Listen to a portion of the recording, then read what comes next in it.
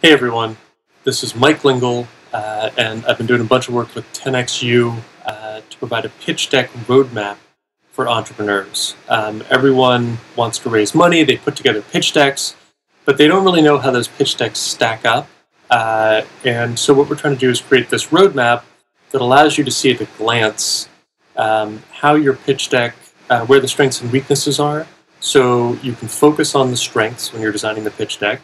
And then with the areas for improvement, either you've forgotten data that you already have and you can just put it in. Like I was just talking to an entrepreneur and I was like, where's the team slide? And they were like, oh yeah, and that's easy to add. Or you may highlight areas of the business that need some work. So over the next few months, you can go back and really redesign the business so that you can get that data or focus on whatever it is that you need to focus on.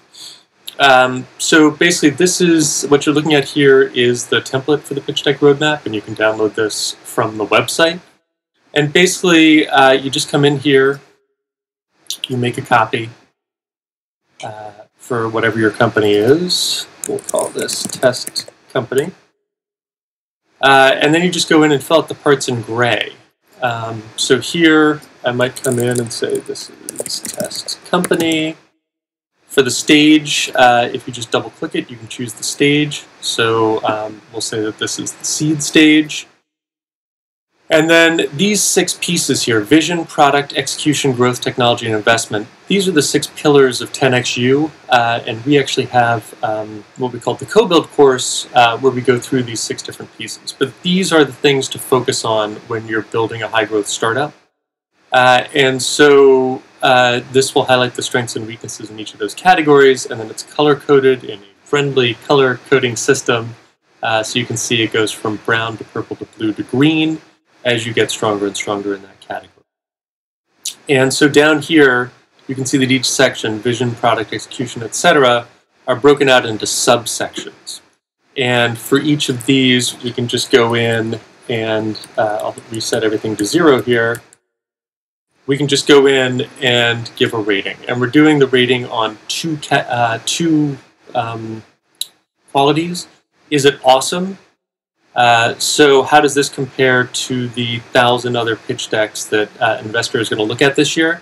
And then is it proven? So, as an entrepreneur, we make a lot of claims about what we're going to do.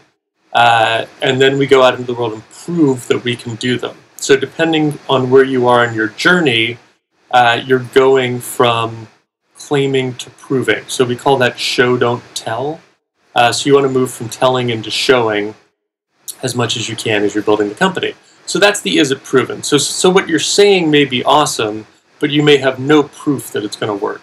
And we see this all the time with entrepreneurs. And again, our job as entrepreneurs is to go out into the world and prove that the stuff we're saying is actually true. So if we go through here, we would quickly scan a pitch deck and then just come in and rank everything. Is it awesome? Is it proven? So, and over on the right, you can see a description of the category over here. So you can get a little more information. So vision story relates to the massive transformative purpose. And that's something we're kind of obsessed with at 10XU, which helps us build exponential companies. Exponential is code for high growth. So how good is this vision? Let's say the vision's really great, but it hasn't been proven yet. And so we're in the seed stage, remember, up here. So, we have some proof, but not all the proof. The problem, this is a real problem that people have, which means either there are competitors with revenue and we're improving the experience, or we've done some serious customer interviews. So again, it may be a pretty substantial problem, but maybe we haven't proved it out as much as we would like. And maybe we're a little late in this pitch deck talking about the competition. And this might be an area where, well, there are actually competitors, and we see this as a little weak here. We might be able to go back and add some more stuff about the competition pretty easily. And again, with startups, it's probably better to have some competition, because then you just need to innovate on the solution, rather than educate people that there's even a problem that they need to solve. So is this solution 10 times better than other solutions? Maybe the claim is true, but the data is not in yet. The business model, how does this company make money? A lot of times we see pitch decks where there is no plan to make money. The plan is just to build something that people love and try to build the audience, which is great, but that's an expensive path. And even Facebook knew how it was ultimately going to make money. They knew they were going to sell advertising. So maybe the business model isn't as proven out here, and that's a real weakness of the pitch deck. And that's something, that we would need to go back to the drawing board and fix. So with the team, does the team have founder market fit, diverse skills, and does one of the founders have at least one exit? Team is a pretty big differentiator for investors. So let's say the team's pretty good and has some pretty good experience.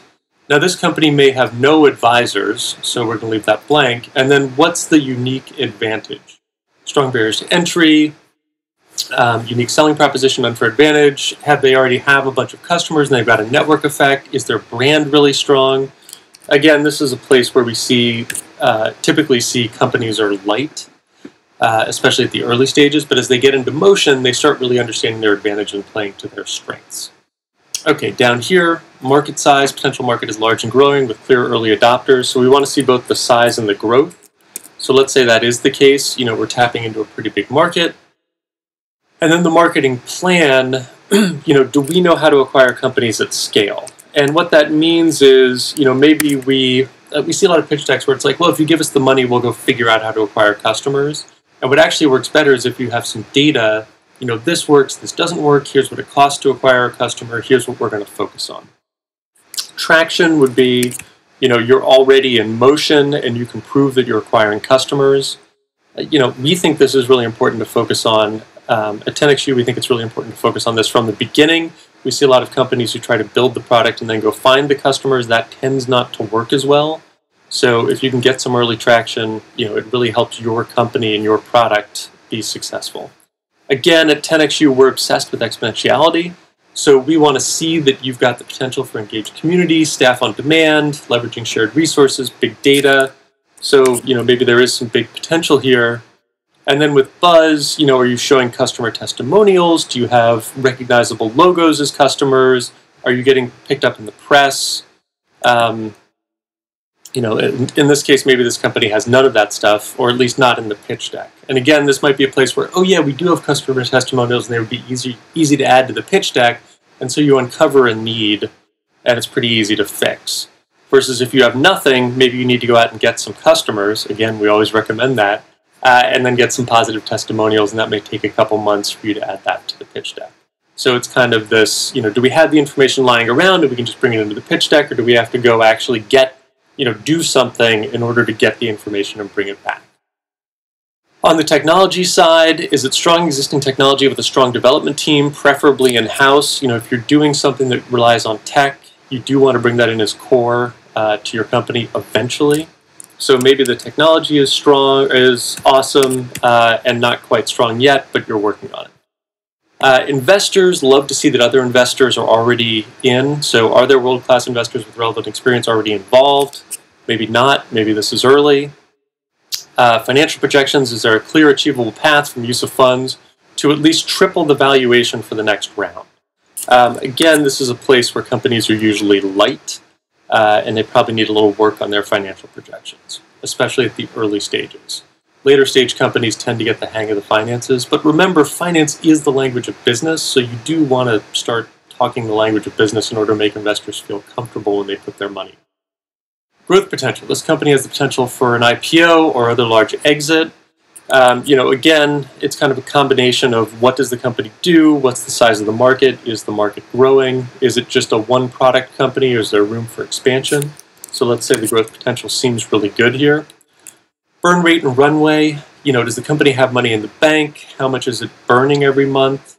And burning means if they're making money, you subtract the money you're making from the expenses and you're left with the burn rate. So it's the difference between the revenue and the expenses. That's what you're burning every month.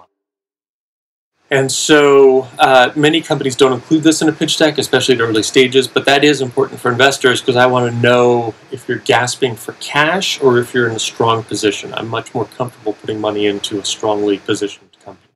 And then the ask, so maybe that isn't in this pitch deck. And then the ask is, what are you doing? Are you trying to raise money? If so, is it a convertible note? Is it equity? What are the terms? What's the valuation? A lot of companies fall down on the ask. So, we recommend putting a milestone slide or an ask slide at the end as the last slide of the deck so that you're forced to remember to ask, and that sets up the conversation with investors. So now that we've filled out the sheet here, we can go back to the top, and we can see that, how we're doing in each of the categories. And the idea is not to get 100%. The idea, again, is to uncover our strengths. So we can see here, like, the team is a strength, the market size is a strength, our exponential potential is a strength, our growth potential is a strength. So those are things we can highlight in the pitch deck. And then there may be a few areas where we can bring our ratings up. Like the marketing plan we're pretty close on, and maybe we can go get some traction, and that starts to strengthen our story. And maybe we just forgot to put in the competition, so we can, that's pretty easy for us to add. This burn rate and run rate is pretty easy for us to add. We can improve our financial projections. So all of that can be done in, a few days. Versus, if we want to go get some buzz, we got to go get some customers and get the testimonials and build the case studies. So again, it's not trying to get 100 in every category. It's just literally a roadmap of what are the strengths that we can talk about. Where are the areas for improvement? Can we improve them quickly in a day or two, or do we need to go do some work to improve them? So that's the pitch deck roadmap. It's meant to be an easy tool for you to use. You can do the rating yourself. You can download this template. You can kick it over to an advisor and they can do the rating for you, or come find us at 10XU and we'll help you develop a roadmap customized for your company. So thanks. We look forward to seeing the results of your work. Thanks so much.